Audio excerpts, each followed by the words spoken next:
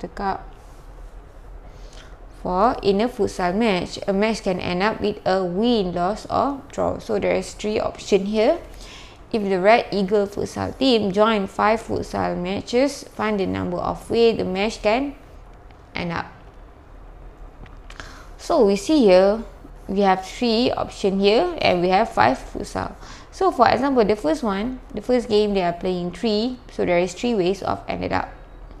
And then they played 5. And so second one, third one, fourth one, and the 5th one. So here we will get 3 power of 5 is equal to 2, 4, 3, because it is continuous, this one and this one and this one. So that's why we have to multiply to get all the ways which the game can end up, because you see here 5 futsal match, so it's continuous, so this one and alright.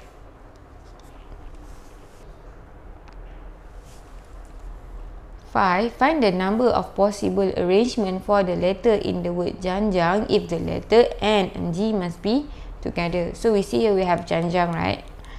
JANJANG. So we must see what is the repetitive letter. So we see here J we have 2, A we have 2, if there is K, N we have 2. Alright, okay. The letter N and the letter G must be together.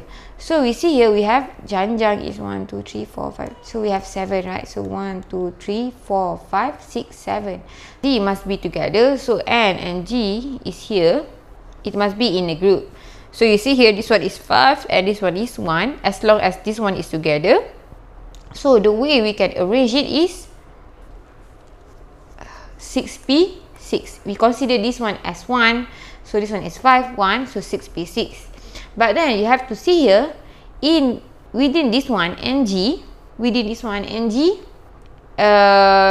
it can be arranged itself in the group which is 2p2. Right. But here you must be very careful. Okay, if we have repetition, we have to divide with the repetition. So we see here we have 2j, 2a and 2n. So we see here repetition. So if 2 is equal to 2 this one or 2p2. So you can write either one or this one, just j, a and n. So j, a and n.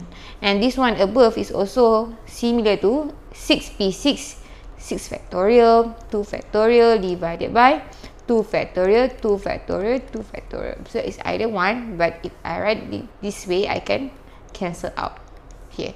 So here you will get 6 factorial is equal to 720, and then 2 factorial is 2. So here you see here 2 factorial and 2 factorial, you cannot directly write in your calculator. So you must write 2 factorial times 2 factorial. Make sure you have this. So 2 factorial is 2. So 2 times 2 is 4. So 720 divided by 4, we will get 180.